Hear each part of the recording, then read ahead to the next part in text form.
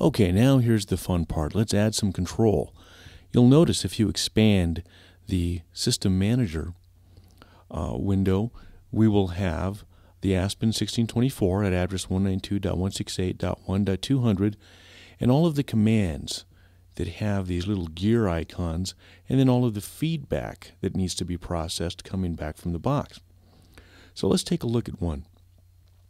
This particular one, called init inputs 1 through 4, this command simply runs a macro on the Aspen device, and it happens to be number 37 is the macro of the 256 macros that are available. So the command value is just run 37 backslash, and the hex value OD is for a carriage return. And we simply call the command input init inputs 1 through 4, and in the background the command value is this. We've already provided the macro file which you have uploaded to the Aspen box, so now all of these things will happen automatically. So let's click OK. Now what this macro does is it updates the entire panel, so as soon as you launch Command Fusion and it makes a connection, what we want to have happen is I want to know what the values of inputs 1 through 4 are, so these text boxes will be populated. I want to know what the mute value is, the phantom power and phase invert, and also I want to be able to control the fader. I want the fader to move to the appropriate location based on where it's at within -10 to +60. And then we have real-time feedback from the box, not something that's simulated. So since this is already written for you, what we can do is go to the system. You'll get a dialog box, and one of the things that you can do is have a startup command. Well, let's set our startup command to init inputs 1 through 4. Let's click OK. And now if you want to try, you can upload this, and you should see immediately, as soon as you go to Command Fusion, everything should populate based on the values of your box. Now if you have no gain values and you have no mute values, everything's just going to come up at the bottom like it did normally. So you might want to try changing that within the Aspen device. And once you do that, then when you connect again, you'll see an update. Okay, so let's have another look here in System Manager, and let's look at a couple of commands. For instance, let's look at input mute. Input mute is simply sending a command, and we'll get into the code aspect of this later on.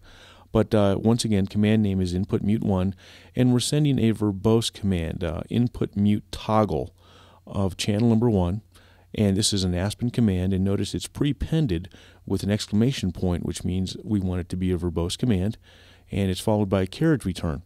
So this doesn't, I don't know what the toggle state of the box is, but I do know that I want it to be the opposite when I press the button.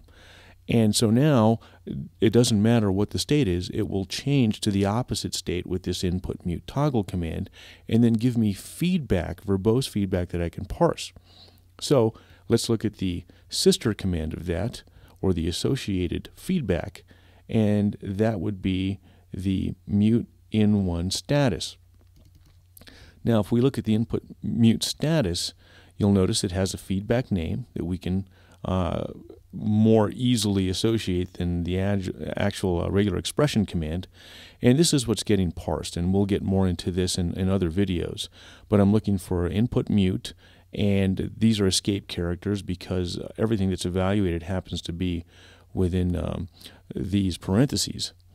So what I want to have happen is, let's not evaluate those. I only want to know, is it a 0 or is it a 1?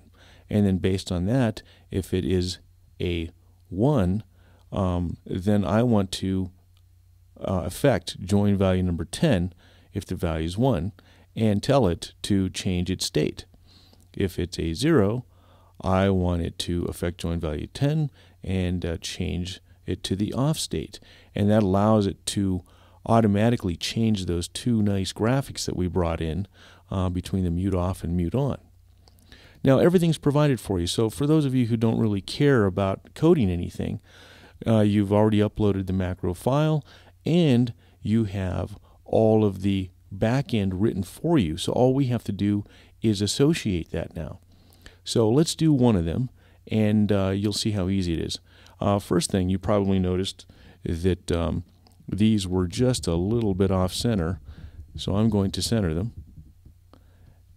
And you can put them wherever you like. I just noticed when I uploaded it was off to the left, and I wanted to have them a little bit more centered.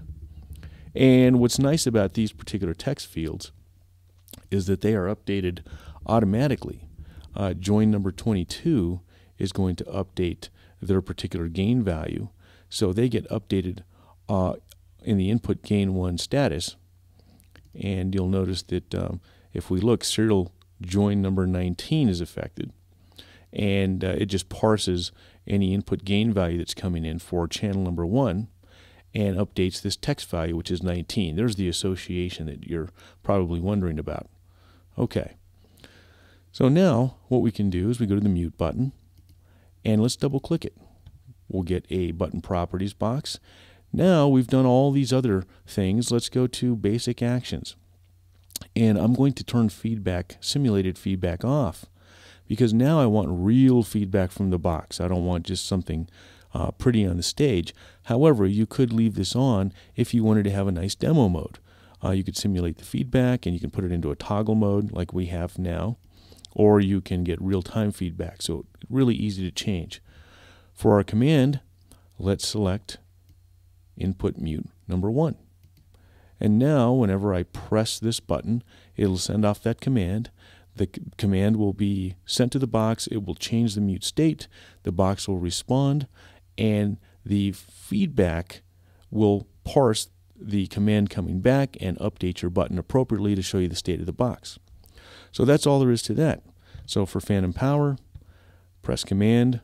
We want to use the phantom power 1 toggle.